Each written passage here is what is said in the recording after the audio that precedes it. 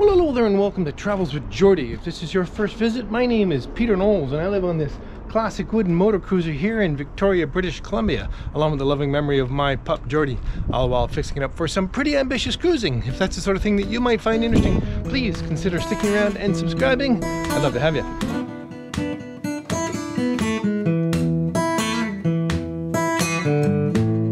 Well, this bonus episode is back up in the woodshed working on Poem, and yes, I finally got to build that little Helm and it is so adorable. I'm so looking forward to showing it to you. It worked out really well. Let's jump back and have a look at it. As always, I'd love to send out a big thanks to my PayPal and Patreon supporters. As you folks know, it's you that keep the show going. Okay, let's get to work. And well, welcome back to the boat shed. We're carrying on with MV Poem and we're finally going to get to that Helm that I promised you. It's gonna be great. Okay, before I cut into any expensive mahogany, I'm going to make a template for this Helm because it's a little unusual. But anyway, let's see how we do here. And then this needs to be an attractive curve of some sort. Okay, I've got the tape measure on. Screw down there, and I'm pretty happy with 48 inches, so I'm just gonna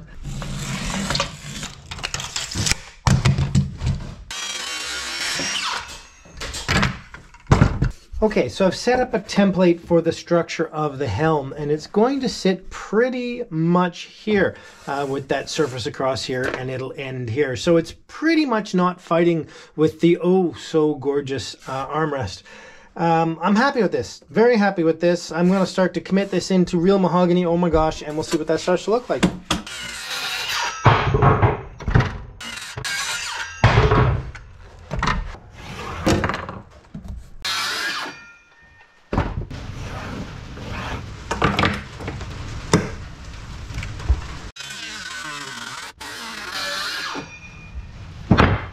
Much easier to do a really tight curve like this in two cuts because the piece you're cutting off will be much looser the second time.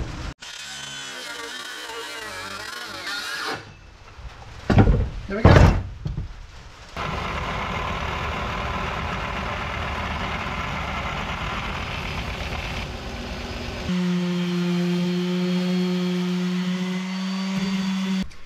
Alright, so when these are connected at the end, there's going to be a mitered connection on that. So I have to be able to cut miters in this, and hoping that this saw is in nice shape.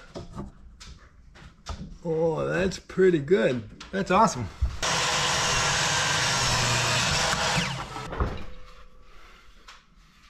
Mirror smooth, excellent.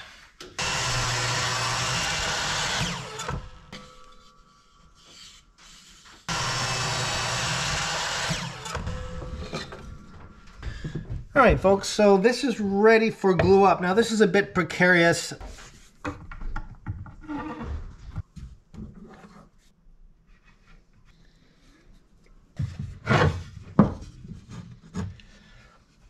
Okay, let's...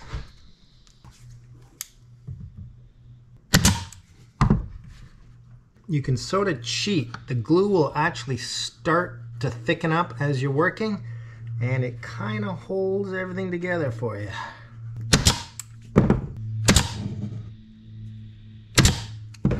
Okay, I'm going to be careful and not stress that joint before I start on this one. Cool.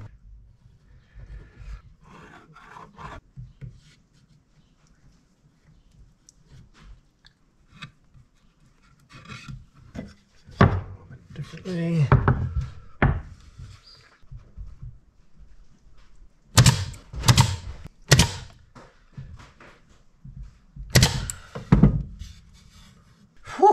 So the joint is looking pretty good, but I want to get some screws in this fairly quickly to aid in clamping it.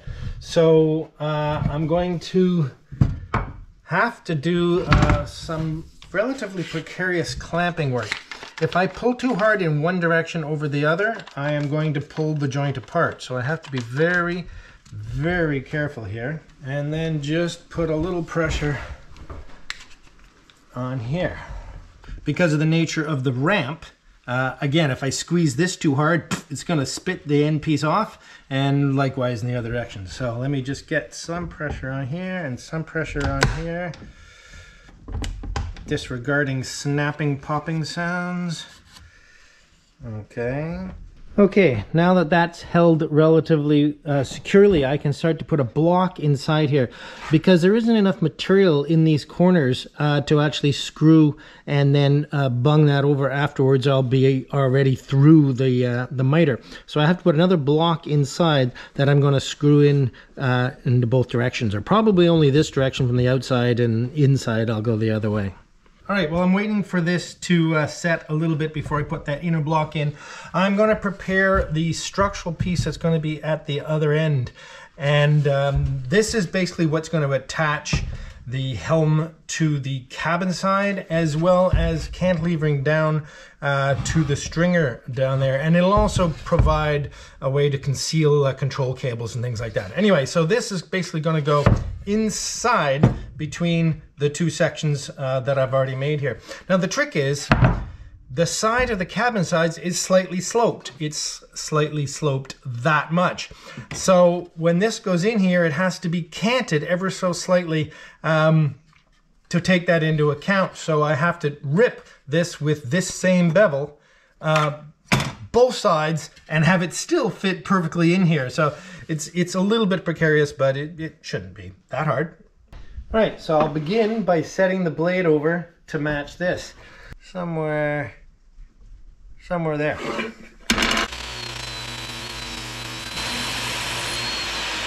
All right, so the my special double bevel piece now currently just barely tucks in there. That's great. So I'll get geared up to attach it at the far end there. Woohoo! Okay, so I'm preparing a little backer block for inside here, and it was actually slightly beveled, so it was a bit of a work, a bit tapered anyway. The only thing I'm going to do before I screw and glue it in is put a slight chamfer on the inside corners, just in case there's a little bit of a bump on the glue coming through there, and that'll make sure it doesn't bump into that. So that's pretty easily done.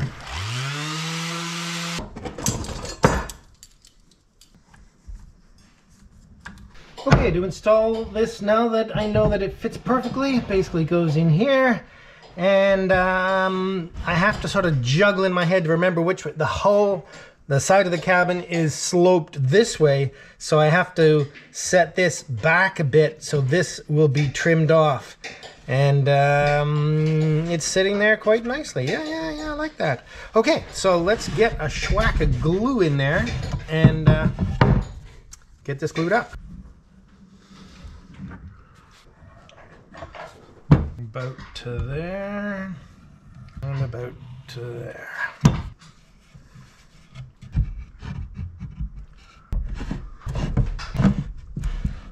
There we go. And I'll just put the square on it to make sure I'm in the right ballpark, but wow, that's perfect. Let's see what I can do that I'm getting these on the other side.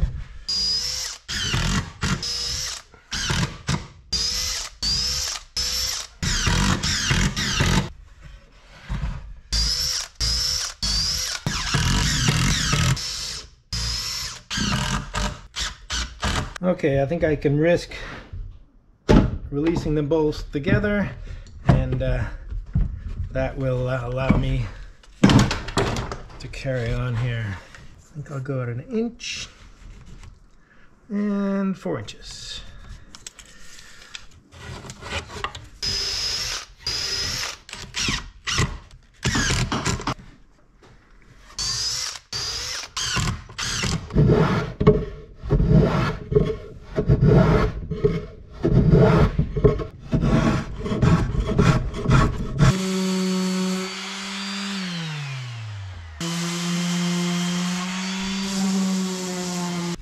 Not too bad, not too bad, not bad at all.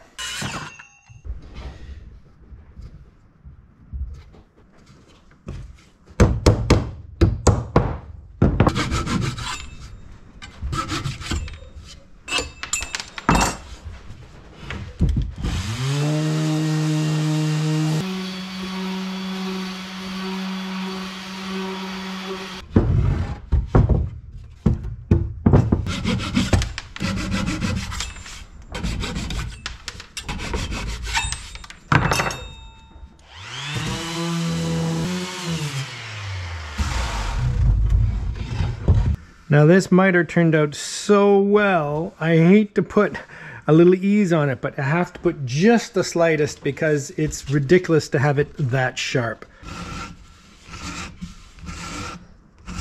I like that combination of eased and sharp. Oh yeah. And a trial fit. I've had to make some modifications to the riser down there for it to sit absolutely nice in against the stringer here. So it's on an angle and beveled to meet the stringer, and beveled a little bit so that the angle is perfect against the ceiling there. Anyway, I'm really happy with this. I'm going to put a couple of screws in temporarily, and we'll start to see what we can do about a top. Crucial here is that this is parallel straight across the boat, which isn't perpendicular to the cabin side, as we mentioned earlier. But I've done several shots at this, and if you look at it, it is perfectly lined up with the armrest here. So actually that's come together very nicely. Excellent. Excellent. Love it. Love it. Love it. Love it. Next is the top. Now this is going to sit in here with a slight overhang on all three sides.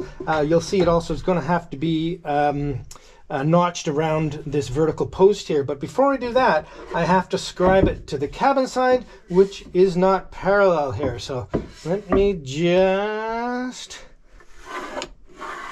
Okay, that'll at least solve one part of the problem. And with that miter cut, it now sits square against the cabin sides, and it's square against this. Ooh, this is starting to really come together. Okay, so I just need to mark this out.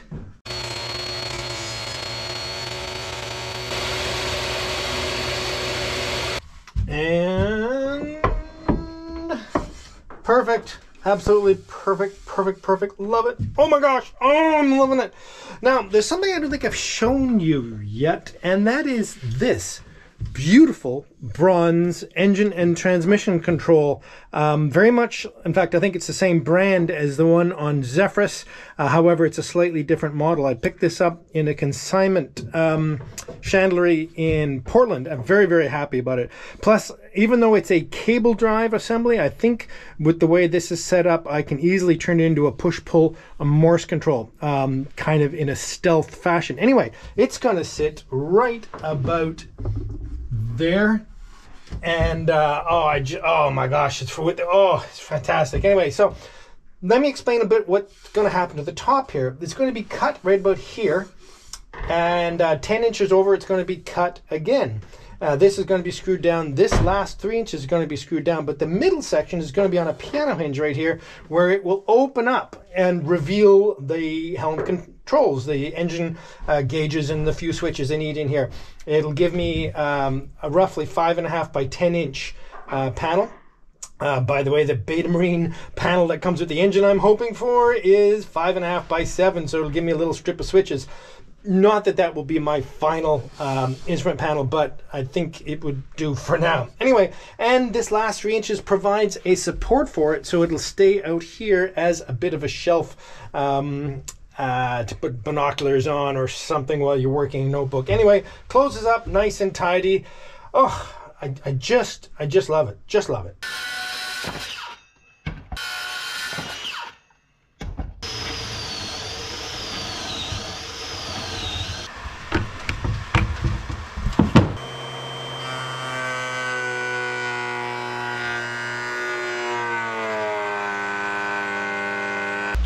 Okay, now that was pretty stressful. It is not an exact science, this kind of work.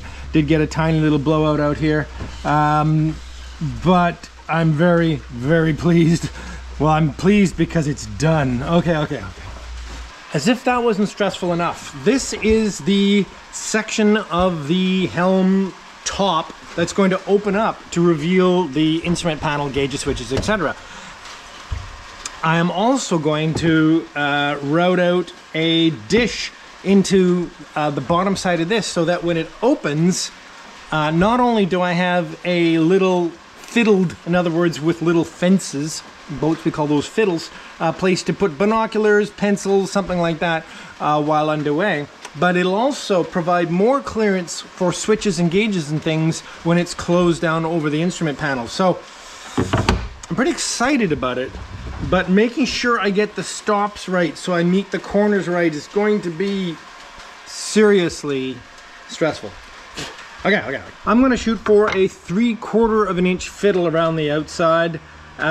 So what I'm gonna do is set the fence for 3/4 of an inch. That part is pretty easy. And then turning the blade this way, I'm gonna set the fence. I'm not gonna put a block because I wanna run against it. I'm gonna make a mark right here, and that will at least give me some indication of where to stop and start. The other thing with a router is actually you can sort of hear it when it's just touching the next side, but that does mean you're starting to cut into it. So yeah. Now I could set up blocks at the ends, but the problem with that is that I'd have to set up 2 sets of blocks, one for running in this direction, one for running in this direction, and the likelihood of that actually providing a more accurate cut than what I've got proposed here is not that much.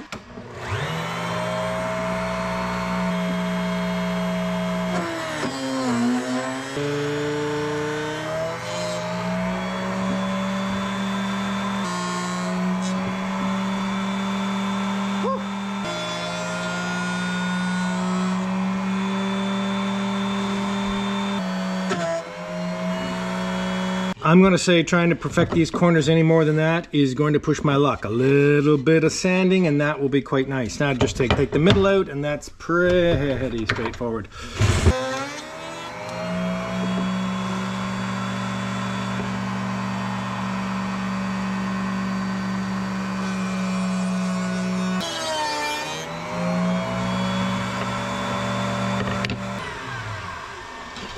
Well, I don't mind telling you, that was stressful.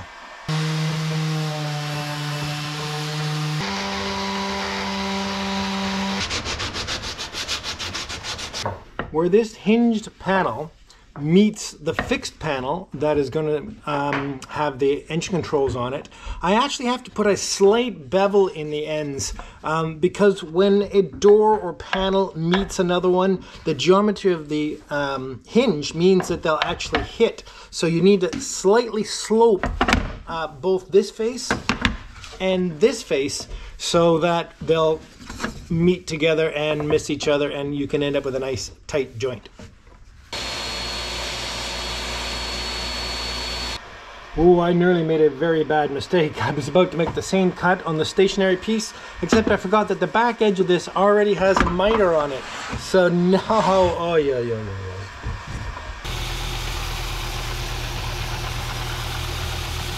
Okay, so I've got it back in place. Everything is lined up nicely. And when this opens, it'll fold over and sit against there. With this little tray, and here will be my instrument panel. And again, it's recessed with these new dados so that I can put a larger panel in here. Now, what I need to do is put these little extra ends on here. These little supports will sit just underneath there, just like that, so that there's a side to this little bay for instruments, but I wanted to wait till it was installed so that I could absolutely nail it. In other words, get it in exactly the right location, perfectly flush. Obviously inside here we'll need some more structure at some point to make sure it's really stiff, because of course the wheel goes on here, but I'm not going to do any of that just yet until I know exactly what I'm doing about an instrument panel.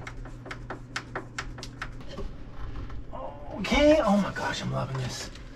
Loving it. Okay, this piece and this. Now this is a bit precarious because to align the next block, I gotta hold this down and slide this in place. Hold this in place with the clamp, oops. Good thing that wasn't actually attached yet.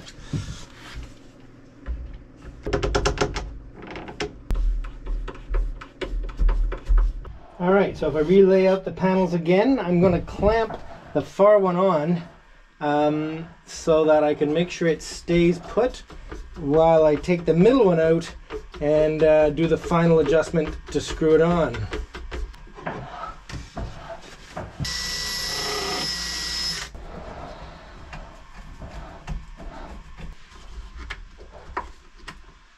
Oh, fabulous. Fabulous, fabulous. Well, folks, it's that time. Oh, yes, yes, yes.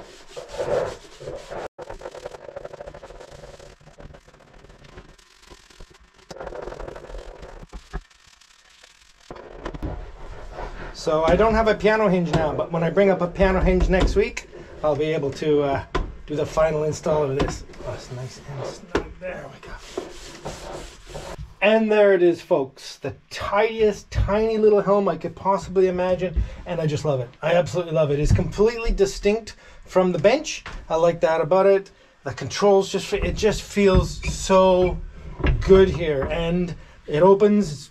It's so neat. Of course, it's going to have to be loosened a little bit, and it needs a hinge to create that fabulous little tray and the instrument panel. Oh yes, oh yes, oh yes, oh yes, oh yes, oh yes.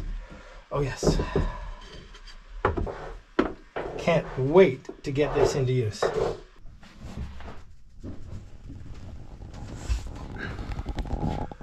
Oh my gosh, I love it. I just love it. I just love it. Well, hello and welcome to the Travels with Geordie midweek beer of the week, and I've been invited for dinner aboard MV Zephyrus with Lady Zephyrus. Thanks ever so much. You're welcome. Not meet. Well, those of you who haven't met before, meet Finnegan. Those of you who have met him before, hasn't he grown?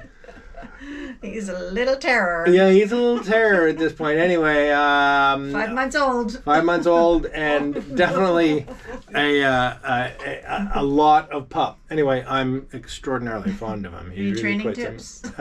Yeah, exactly. He's smarter than I am, no doubt about it. All right, we're really excited about the beer. We've just been to our favorite little liquor store here in Victoria called the Strath. Fantastic spot if you're ever in Victoria. Anyway, we're going to Yukon Brewing, which we've had stuff from them before, and it's absolutely fantastic. They're a fantastic brewery. And this is their citrusy wheat. Now, I've never heard of that particular combination before, but it just seems appropriate. We had a lovely walk out to the beach today. One nice thing about living in Victoria, it's a 20-minute walk from right downtown here to be able to walk on a pretty much unspoilt beach looking out over the Strait of Juan de Fuca. It's just lovely. Anyway, so it was a perfect day. And this is a perfect, maybe not quite so close, beer to end that Somebody day. else likes beer, too. Exactly. All right. Well, Lady Zephyrus, let's see what we think of Yukon Brewing's citrusy wheat. Cheers. Cheers.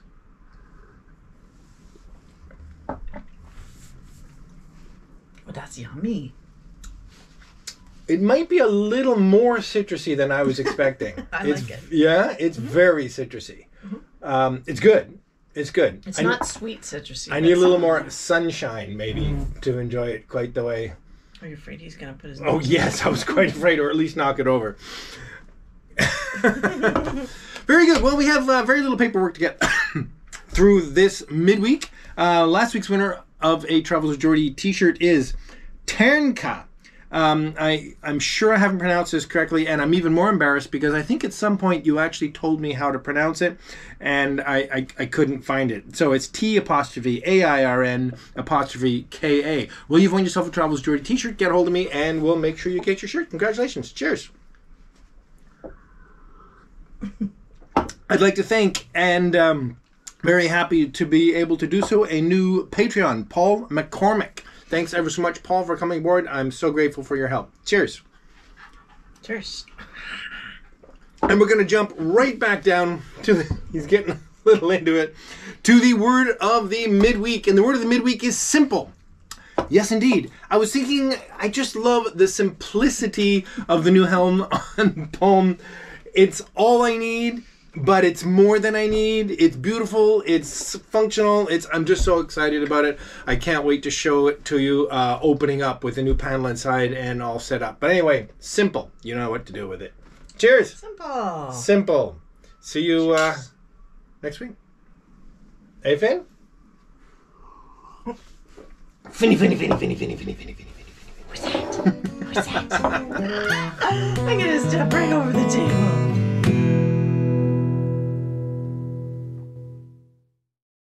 Here comes the fib.